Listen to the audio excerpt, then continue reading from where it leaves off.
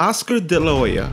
Love him or hate him, there's no denying that he's one of the biggest stars to ever lace up the gloves. With a decorated amateur career that would be the foundation to a Hall of Fame body of work as a professional fighter, by the time he stopped fighting, Oscar had won 11 world titles in 6 weight classes, becoming the lineal champ in 3 weight classes along the way. Retiring with a record of 39 wins and 6 losses, Oscar fought everyone and anyone under the sun, earning himself a Hall of Fame induction and many millions along the way. In fact, before Manny Pacquiao and Floyd Mayweather, Oscar was the highest earning boxer in history of the sport. Ultimately, his fighting record and accolades amount to a fighter who transcended his social status in sport, all while dealing with personal issues that would crumble many. So strap on in, because today we take a look at the man who undeniably was the best of his generation and arguably the best to ever represent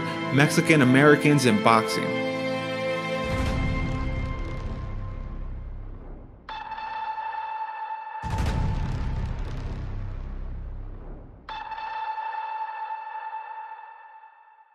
Oscar's journey begins in East LA, or East Los as it's known colloquially. His grandfather, father, and brother had all fought professionally. Oscar was the next in line. Boxing would be instilled into Oscar thanks to his father, Joel De La Hoya Sr., a tough love father if we want to put it nicely. It would be his father who would provide the drive and discipline for fighting.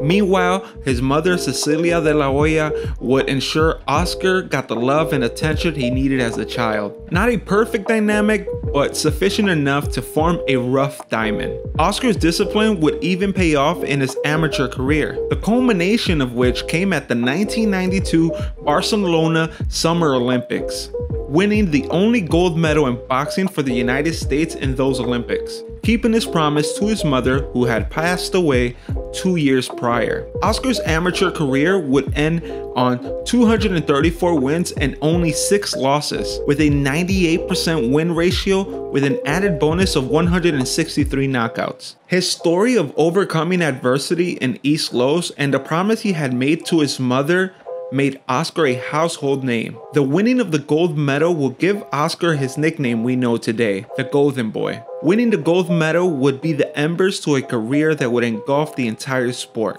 The Golden Boy would go on to become the face of boxing while conquering the sport and the world. His first title would come at 12-0 against Jimmy Bradell at the age of 20. This would be the start of a run that would see the Golden Boy go 31-0 before losing to Felix Trinidad, a fight that might be one of the later episodes on this channel. So if you'd like to see an episode on Oscar De La Hoya versus Felix Tito Trinidad, make sure to like and subscribe so you know when it drops.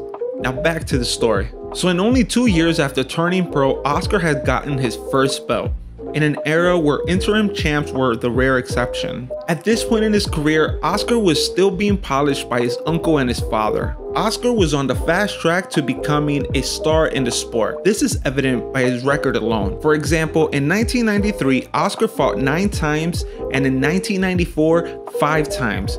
5 of those fights had belts on the line. Fun fact, from here on out, Oscar's career would all involve some sort of belt on the line, either defending or challenging, other than 3 fights, 2 of those fights being against Arturo Gatti and Manny Pacquiao. We would have to fast forward until June 7th of 1996 to get Oscar's most significant fight in a young and bright career, against an all-time great of the sport, Julio Cesar Chavez. Along the way, Oscar had conquered 2 divisions, devastating every opponent he had faced. But questions remained to be answered according to the talking heads and pundits. It was not enough to decimate every opponent he had faced. They wanted to see Oscar's chin and will be tested. Many argued that the Golden Boy was soft. The good looks, the great smile gave an appearance of a movie star more than a fighter. The Golden Boy thought that the best way to show he was tough was to fight the man who was the embodiment of tough. Perfect math by the Golden Boy. Well done. Now, at this time, Chavez was a nutshell of his former self, at best. I'm just being honest. based on how Chavez performed in his prime. But even an aging Chavez was a dangerous fighter. After all, Chavez is an unordinary fighter among unordinary fighters. Chavez, by the time he met Oscar in the ring, had already defended his various titles in 3 different weight classes 27 different times successfully. He also held and still holds the record for the most title fight victories and most wins against fighters in title fights, standing at 31 for both. Oh wait, there's more! Chavez also holds the most title fights at 37, with 21 of those successful defenses won by knockout. Oh, and I should also mention that Chavez never had been stopped and also only lost once and had 1 draw, losing to Frankie Randall and coming to a draw with Pernell Whitaker. 2 undeniable talents to ever box. I mean, Pernell arguably was as talented, if not more talented, than Floyd boxing. But hey, that's just my opinion. All of this with a record of 96-1-1. Chavez stepped in to fight Oscar as an aging lion. On fight night, Oscar showed up to earn the respect of his community. But the fight had created a divide within the Mexican and Mexican-American community. Oscar was the Mexican-American who at the time was not embraced by Mexican fans for being too much of a pretty boy. He was also everything a Mexican fan did not want in a fighter. Oscar was true to the cardinal rule of boxing of hit and don't get hit. Meanwhile, Chavez had superb technique but always was willing to take 2 for 1. Many fetishized Chavez as some sort of grandiose slugger, but in reality he was a master technician with otherworldly conditioning. Oscar had previously sparred with Chavez when he was much younger, so fighting Chavez was less intimidating than usual. The fight would be defined by a cut over Chavez's eye that opened in the first round. Ultimately, it would create big problems for the legend's vision, and the young lion capitalized on the moment. But like many of us when young, the Golden Boy had miscalculated his boxing math. Instead of being embraced by the Mexican community, Oscar had become a public enemy #1. If he was disliked before the fight, after beating Chavez, it was no understatement to say he was hated. Lots was left to be desired to fans around the world. Oscar had now won the fight that was largely determined by a cut. Now, from here on out, I will focus on fights that will help tell the story that I want to tell of Oscar's boxing career. And by that I mean I have to skip over a lot of details of Oscar's life and career. For the sake of time and length, I have to skip certain events or fights to avoid making a 3-hour documentary. And I think that's without controversies and without including his promotional career. For example, before he fought Chavez, Oscar had beaten Jeff Mayweather, Jorge Paez, and John Molina. Now, not the biggest names, but when we move along his career, I will gloss over certain guys, not because they're less important, but because of time. Oscar and Chavez will not meet again until 4 years later. By this time, Chavez was more clearly on his way out of the sport, more so than the first fight. Meanwhile, Oscar had won fights over Hall of Fame fighters like Hector El Macho Camacho and Pernell Sweet Pea Whitaker. Oscar would again defeat the aging legend again in 8 rounds. Only this time, he decided to stay in front of Chavez and fight. But it was clear to everyone watching that Oscar would not be forgiven by many Mexican fans for what he did to their national hero. And the other thing that was obvious was that Oscar was the new face of boxing. Anytime the Golden Boy fought, the stars appeared. Oscar's popularity rose as quick as his boxing career. Being the gold medalist provided him with the launching pad to become a star like no other. He was a household name, and having the charisma to match did not hurt his situation at all. After having had what he called the hardest fight in his career against Ike Corte, a very tough Ghanaian from the same gym as Azuma Nelson, Oscar would beat Ike and have one more fight before taking on Felix Tito Trinidad. Tito was the biggest boxing talent to ever come from Puerto Rico, according to many in the island. And that's saying a lot, since Puerto Rico at the moment regarded Wilfredo Gomez as their biggest hero. Tito had captured the imagination of the island, and he was the coming of the new king. In my personal opinion, Gomez deserves a solid #1 spot for the best ever to come from Puerto Rico, but Tito makes a solid best case to dethrone the king. Trinidad was son of Felix Trinidad Sr., who was also a pro fighter who fought the likes of Salvador Sanchez and Enrique Solis. Like Oscar, his dad had shaped Tito as a fighter, and the duo had conquered the welterweight division together. It was evident that the fight was to be a super fight. Trinidad was to represent the challenge that Chavez was supposed to be if it wasn't for his age. Tito was in his prime. He was undefeated. He had real power in both hands. Oscar and Tito could also not be more opposites in many ways. Oscar was the golden boy who boxed and looked good while fighting. Tito was a warrior and hard puncher. Tito was also the one that was embraced by his country. Meanwhile, Oscar was hated by Mexicans for having beat up their national hero and preyed on the downfall of the golden boy. They saw in Tito what they wanted in Oscar. Tito was a country boy who was still humble, did not speak Spanish, and was a warrior before a boxer in the ring. But even with that baggage, Oscar was still supported by the majority of Mexican fans. Because nationalistic rivalries are bigger than any petty feuds that are going on within the community internally. In reality, it was just mental gymnastics by fans to support a man who clearly was proud of his heritage, who was not embraced because he did not meet the arbitrary standard of being Mexican enough, a subject that is still alive and well today. Ryan Garcia, for example, faces a similar situation. Because you don't fit the mold of a traditional Mexican fighter, then you aren't worthy of being called Mexican, regardless of ethnicity of your parents or your heritage. And this leaves the fighter in a particular situation, where you're still called Latino by anyone in the States for being brown, but actual Latinos in Mexico and in the States think you're not Latino enough. You can be born in the States and be considered a Mexican fighter. Fernando Vargas and Mikey Garcia are good examples of such. Mexican Americans who are recognized primarily as Mexican fighters even though they are born and raised stateside.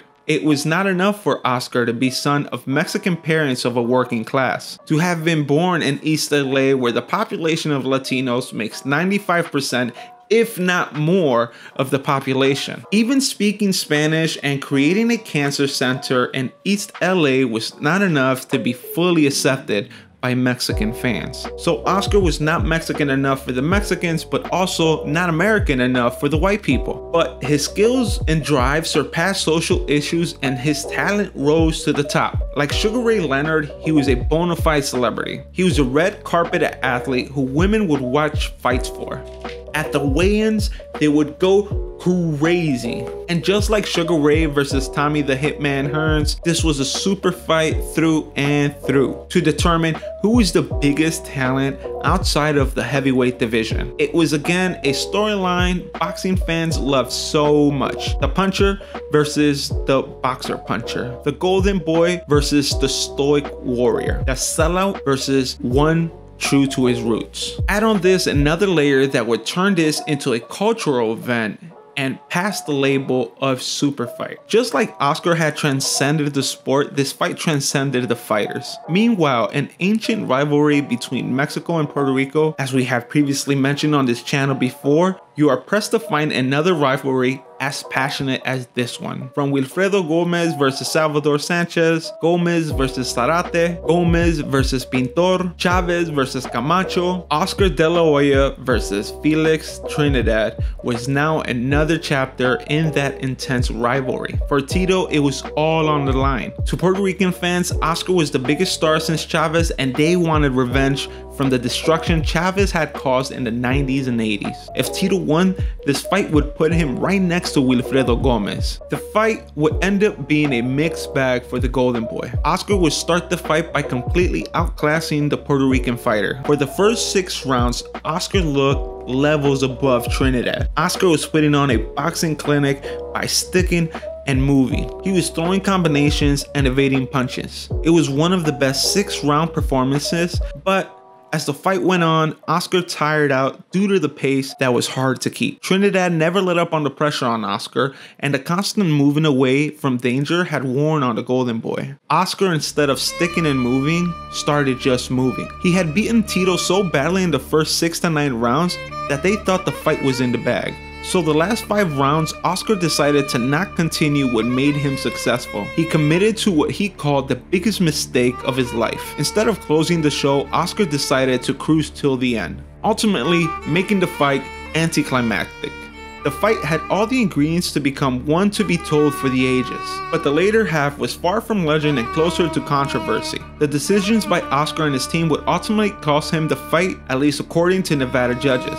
Oscar had lost in points regardless what he did in the first 6 rounds. To his critics, Oscar left a lot to be desired. He did not close the fight even though he was clearly the superior fighter that night. Oscar would outland Trinidad in the fight, but the judges saw it the other way. Drama surfaced after the fight about meetings between managers, coaches, and referees, but none of that changes the facts that Oscar decided not to fight. In interviews, he often recounts that he and his corner felt that he did enough to win the fight. After the fight, Trinidad would become a legend on par with Wilfredo Gomez in Puerto Rico, and a loss against Puerto Rico did not help make new fans with Mexican ones already disliking him. After losing to Tito, the next super fight for Oscar was against Fernando El Feroz Vargas. But en route to Vargas, the Golden Boy had lost again, this time to Sugar Shane Mosley. It would later come to light that Mosley had tested positive for EPO prior to the De La Hoya fight. He would be snitched on by none else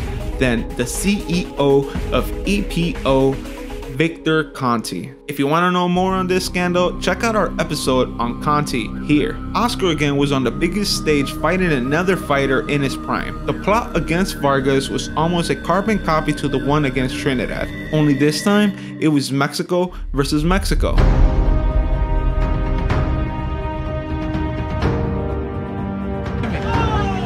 Why is he crying? I'm not gonna attack. Why are you crying for? Why are you crying? Why are your eyes watering? Why are you crying for? Bad.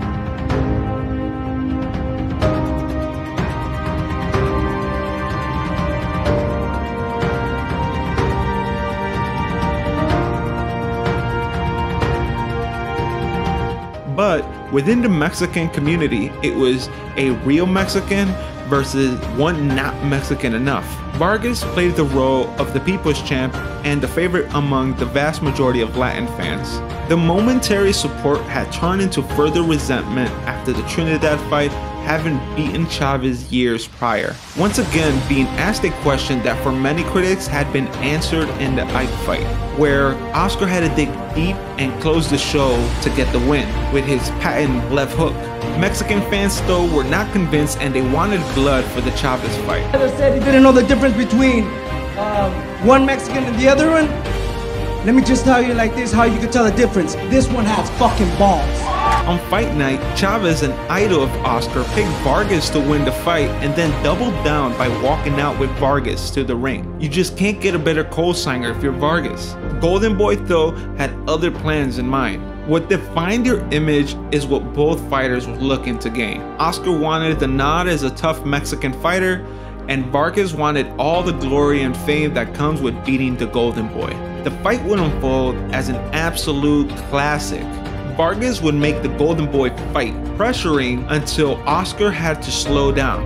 But same as he did with Ike, Oscar would resolve on the 11th round with a left that Oscar had perfected many times before. Bloody and dazed, Vargas now had to eat his words, and the critics had no choice but to accept that Oscar had beaten their man. To add insult to injury, Vargas would test positive for PEDs. Is that all you have? Is that all you have? Oh. Is that all you have? Hey, he couldn't even wrinkle my tie. Oscar would go on to make easy work of Yori Boy Campas, to then losing against a close fight to Shane Mosley a second time. This time, Mosley was clean, but he would quickly bounce back by challenging the middleweight champ Felix Sturm. Moving up in weight and beating Sturm would set up Oscar for another opportunity to conquer a weight division. This time, it would be against the legendary Bernard Hopkins, the only man to beat Father Time. Oscar would be stopped via body shot for the first time in his career. Bernard had done what no other man had done before. He stopped the Golden Boy. In this occasion, Oscar was the smaller fighter moving up in weight. The perfect punch from Hopkins was the perfect punch to stop a man determined to win. A punch that often is described as paralyzing if placed correctly, delivered by the executor himself. It had been 2 years almost to date since the Vargas fight the night he fought Hopkins, and 5 years since the Trinidad fight. Along the way, Oscar was no saint out of the ring. He had lived the fast life with no speed limit. His celebrity status had granted him opportunities and problems he did not foresee. The Golden Boy had appeared on all the night shows, award ceremonies, music videos, and dated a list of celebrities that DiCaprio would even admire. Oscar went as far as trying to launch a singing career along the way. I'll spare you your ears, but go find it on YouTube. But it was not all rose colors for the Golden Boy. His problems with drugs and alcohol started to wear on the aging fighter. At this time, it was known behind closed doors that the wheels were starting to fall off the wagon. Hopkins was ultimately too much for Oscar at this time in his career. Maybe if he was more disciplined, the fight would have unfolded differently, but the truth was that Hopkins was undefeated for 11 years. He was ranked #1 pound for pound by Ring magazine and was undisputed champion of the middleweight division. The loss would only make the Golden Boy go into retirement. He would be out the ring 20 months before deciding to come back, this time against Ricardo Mayorga, a reckless individual with faculties for fighting. The fight would be most remembered for Mayorga's pre-fight antics, because the fight itself would be a one-sided blowout, winning the WBC light middleweight title. The next fight would be 1 year later against a fighter who many consider the best of all time, the GOAT.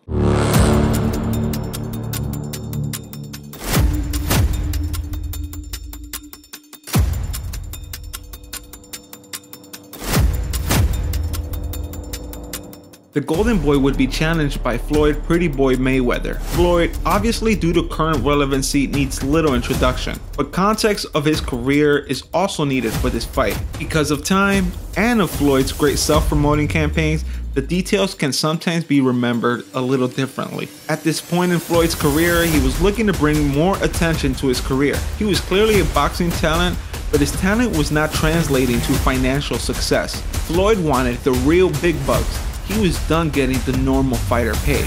There was a switch that flipped for Mayweather in this fight. His persona changed. He had created a new alter ego for this fight. Floyd, Money, Mayweather.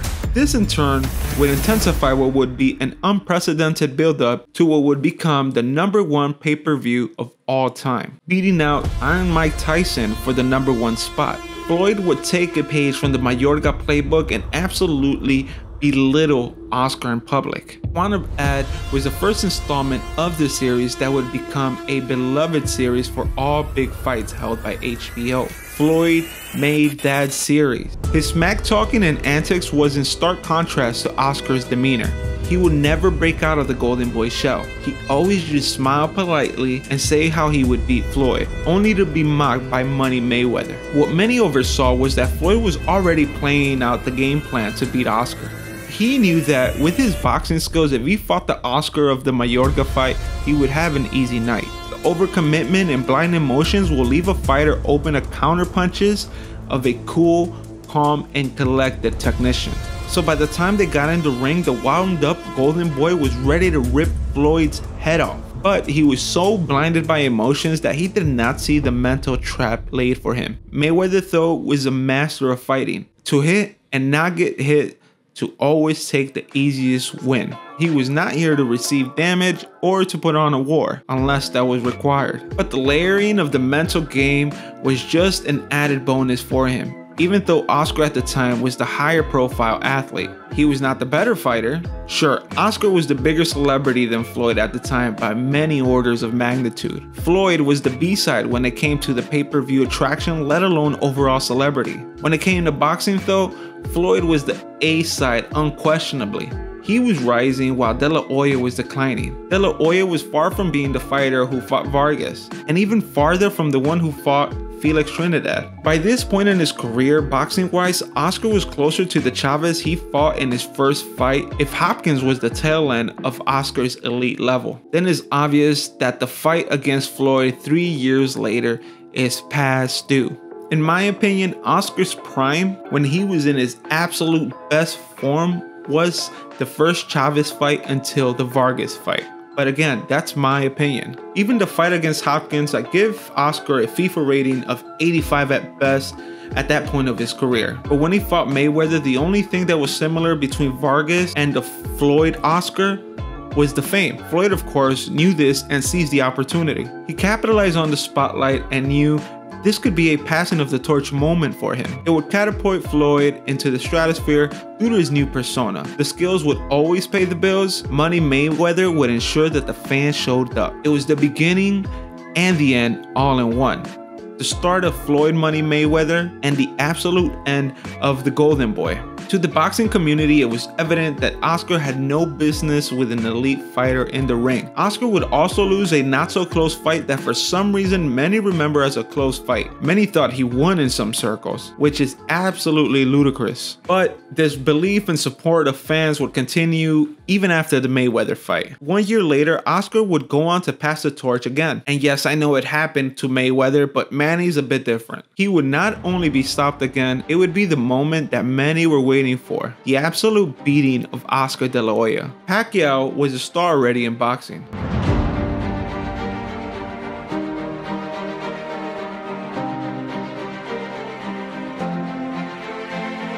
He was absolutely destroying other legendary fighters along his way to the top. By the time they fought, Manny had already fought Eric Morales twice, Marc Antonio Barrera twice, 2 out of 4 fights with Juan Manuel Marquez, and right before the Oscar fight, he had put David Diaz in a coffin. Pacquiao was a sensation in boxing and had beaten some of the biggest names from Mexico. Larry Merchant is credited for coming up with the idea of what many pictured as David versus Goliath. Pacquiao at the time had to go up 2 weight classes, and Oscar had to come down 1 weight class to fight at the welterweight limit of 147 pounds. It was a mismatch through and through. To be honest, I don't know why anyone thought it would end up going any other way. Sure, Pacquiao was not the Pac-Man we know today, but Oscar was a shell of his former self. If the FIFA rating for Hopkins was an 85, then in this fight it would be a 75. At best. Oscar was now in place. He had put Chavez in. He was now the old fighter who once was great, getting absolutely battered by the new young champion. Nonetheless, the fight sold 1.5 million pay-per-views, making it only the 4th fight to ever sell over 1 million pay-per-views without being headlined by a heavyweight fighter, with the other 3 fights also involving the Golden Boy. He would continue to become one of the biggest attractions of the sport along with Mayweather for the next decade, and that fight against the Pac-Man would be the last fight for the Golden Boy. In my opinion, he should have retired at the Hopkins fight, but the fight against Floyd meant so much for the sport that even that would be okay. But the what ifs don't exist, and of course if Oscar lived a clean life as an athlete, he might have even done better. Nonetheless, Oscar's career is one for the ages. He might have not gone down as the best to ever do it, but he cracks the top 20. At best, top 15, but maybe not more. Even then, I think that's best case scenario. But one thing is for certain is that as far as Mexican American fighters go, the Golden Boy, Oscar De La Hoya, is the GOAT.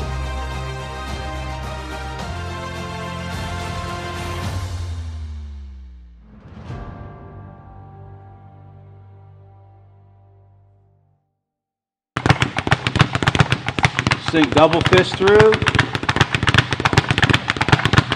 Single fist, fist rolling.